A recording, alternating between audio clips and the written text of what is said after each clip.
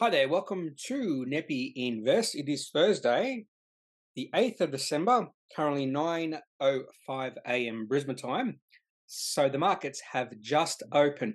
I wasn't planning on doing a video today. However, Air New Zealand and Downer decided to release some news this morning. So I've decided to do an ad hoc video on the release of these two announcements, one positive, one negative.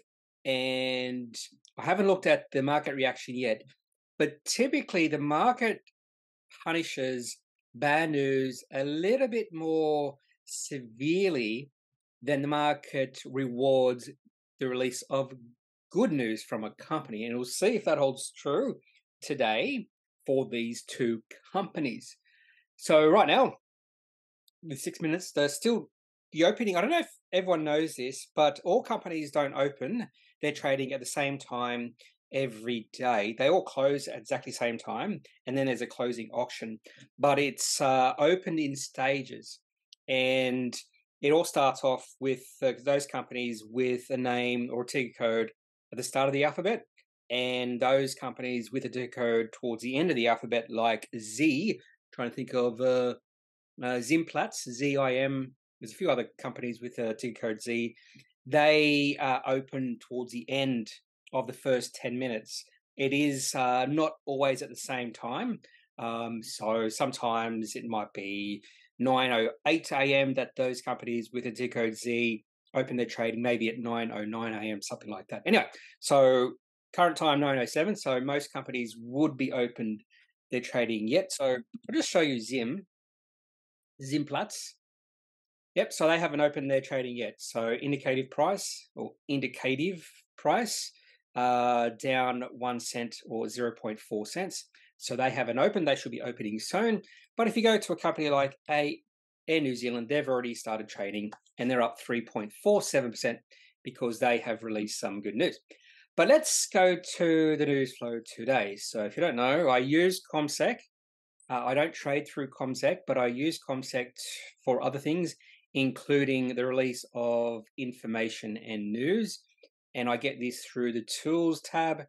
Go to Company Announcements. Because the last company I looked at was BHP, it did bring, well, actually, they've changed this. So it used to bring up only BHP news flow, but now it's bringing up all the ASX announcements that have been released today, market sensitive and non-market sensitive. I don't really care about non-market sensitive news releases. For instance, Tombola Gold, TBA have released an announcement in regards to the application for quotation of securities. I don't care about that. Forbidden Foods have released an investor presentation and a rights issue and placement options and prospectus. So I might be interested in that just because it's a presentation and they've gone through a capital raising. Anyway, so you can filter this market sensitive. I just want to know the market sensitive news today. And one of the first interesting news announcements today or releases today was Air New Zealand, which is not a surprise because New Zealand is a little bit ahead of us. And you typically will see New Zealand-based companies release their news a little bit earlier than Australian-based companies. So Air New Zealand released this particular positive news at 7:31 a.m., just after Fonterra Shareholders Fund. And this particular news from Air New Zealand is positive, and you can just see that it is positive just from the title. Air New Zealand updates half-year earnings guidance for financial year 23. Although you can't really say it's positive just from the title, but I knew it was going to be positive. There's a lot of positive tailwinds behind airline companies right now. Qantas released a positive news announcement a few weeks ago. So Air New Zealand updates half-year guidance for financial year 23. And straight away, you know it's going to be good because the first line here is all about strong travel demand across the domestic and international networks, as well as a recent decline in jet fuel prices has accelerated the airline's financial recovery. So they've updated their earnings before significant items and taxation, a fairly big update, and this is only for the first half of the year. So they now expect that to be between 295 and 325 million.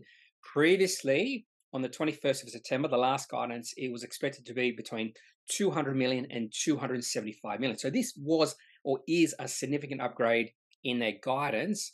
And even though this is an upgrade, they have not released any full year guidance at this time because of all the factors going on in the world. For instance, they've mentioned here ongoing fuel price volatility, global recessionary risk, continued inflationary pressures, and increased costs. Now, one assumptions they have made in regard to jet fuel price is they're assuming jet fuel prices will be around about $127 US. Right now, it's at $102, approximately that. So if fuel prices keep on dropping, there is a good chance that Air New Zealand will release further profit upgrades. And that's why Air New Zealand right now is in an upgrade cycle, just like Qantas is. Now, I won't go through all these. So what I'm typically looking for in announcements are profit upgrades or any sort of positive or negative news that can really influence the share price of a company. And the only other one I saw today that was not a mining company, so I'm not really looking at mining companies release, was Downer. So Downer released their announcement at 9:04 a.m. and this was Accounting Irregularities in Utilities and Trading Update. Those first two words, accounting irregularities, will spook the market. The market doesn't want to see anything to do or have anything to do with accounting irregularities, and the company also issued a trading update. Whether the trading update is going to be positive or negative, let's have a look. All right. So accounting irregularities, I haven't really gone into this at all, but the trading update said expected 10 to 20% growth in underlying financial year 23 NPATA, assuming no material COVID-19 weather, labour shortages, or other disruptions. So just based off that, maybe that's pretty good, a trading update. So no sort of, and they also expect underlying financial year 23 NPATA to be between 210 and 230 million, but no real upgrade or downgrade from previous announcements, although I don't follow it down all that closely. But the market is going to react to that accounting irregularities. Let's just have a look at this. Downer has identified certain accounting irregularities in its Australian utilities business involving historical misreporting of revenue and work in progress in one of Downer's maintenance contracts. Based on information currently available, the irregularities are estimated to result in historical overstatement of pre-tax earnings in the order of 30 to 40 million at the end of November 2022, accumulated across 4 financial years, 2020 to 2023. Any potential ongoing impact on earnings is still being determined. So I haven't looked at to see how the market is reacted to this news. I would say the market has punished Downer just based off the accounting irregularities. Trading update might influence the share price a little bit to the upside or downside. I don't know, because I'm not sure what the market was expecting in regards to Downer results. So let's have a look at how the company has been trading. Now, I've got a trading view here. Now, trading view is about 20 minutes behind the ASX, so there is a lag here. So we'll go to, first we'll look at Australia, not Australia, sorry, what is it, AIZ. I'm sorry, Air New Zealand Limited, by calling you Australia. Anyway, so this is Air New Zealand's chart going back to April 2021. So let's just zoom on here. And the share price reached a low in June of this year of 50 cents. And that was an historical low, because I put a line there from the COVID-19 lows, and it reached those lows back in June. I don't know why the market was so negative about this company back in June, but we have seen the share price recover. In fact, the share price has increased by about 50% since then, and the share price had moved into an uptrend, nice developing uptrend, and the market is expecting probably the best way to say it, the market was expecting some good news from this company. That's why the share price kept on rising. The share price did pause and has pulled back a little bit over the past few weeks, but I do expect the share price to get above 75 cents, which was the highs we saw at the start of November, which would confirm the share price of this company is still in an uptrend.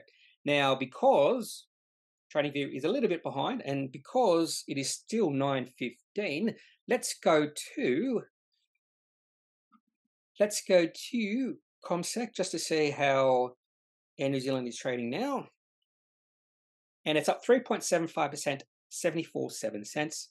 Our high is 75 cents. So it's struggling to get above that 75 cents, a high we saw back in early November. I think if it does get above 75 cents on strength, that would be good news moving forward for Air New Zealand. And for full disclosure purposes, I am a shareholder of Air New Zealand. I don't intend to be a long-term shareholder of this company. I wouldn't call airlines high-quality companies. They are low-quality companies. They are capital-intensive companies. And I think your only time to own airlines is for the short to medium term to take advantage of positive sentiment in the sector. And that's exactly what's happening with Air New Zealand. So let's have a look at Downer. Actually, before we have a look at Downer, let's go back to the chart just to see Downer's historical chart. There's no reason to have been owning Downer because Downer's share price has been in a downtrend since September last year, when the share price reached a high of $6.80. And we can see the highs. You can see the share price just going down in wave. So it's a nice wave. You see these highs and these lows. So the share prices of companies don't move in straight lines. They go in waves. And these are just short-term sentiment swings in the share price. This is just short-term traders. But the main thing here is each successive high has been lower than the previous one. And each successive low has been lower than the previous one, except the one in June, which wasn't quite as low as the low or the previous low back in March. And because each low and each high is lower than the previous one, that is the definition of a downtrend. And just because the share price had bounced from about $4.30 up to $5.20 in the recent rise doesn't mean the share price is in an uptrend. We need confirmation, and confirmation would be an end to this particular downtrend. So yesterday, which was the 7th of December, share price of Downer closed at $4.80. So let's have a look to see how Downer has been trading today. The overall market right now is down about 0.2%. No surprise there. And yet the market has completely punished Downer. Not a surprise here, down 24.4%, down to $3.63. Now, if I wait about 5 minutes, which I don't really want to do, we can actually see where Downer is on this TradingView chart. The reason I want to see that is the lows back in COVID-19 financial panic were significantly higher or significantly lower than they are now. In fact, it was $2.60. So the share price, even now at $3.63, is still well above those COVID-19 lows. So at this point in time, this is bad news that Downer has released accounting irregularities. You don't see this often reported by companies.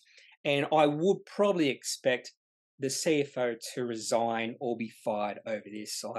I think that's probably a pretty good bet moving forward for Downer. So hopefully you're not a shareholder of this company. And to be honest with you, there was actually no reason to be owning this company simply because the share price was in a downtrend. I am more interested in what's happening with Air New Zealand. I just want Air New Zealand to get above 75 cents and stay above 75 cents. Let's finish this just to see if there's been any impact on Qantas. No impact on Qantas. And let's just have a look at Qantas chart. I do actually prefer Air New Zealand over Qantas. So Qantas did break out of a trading range in the last, we'll say last month and a half.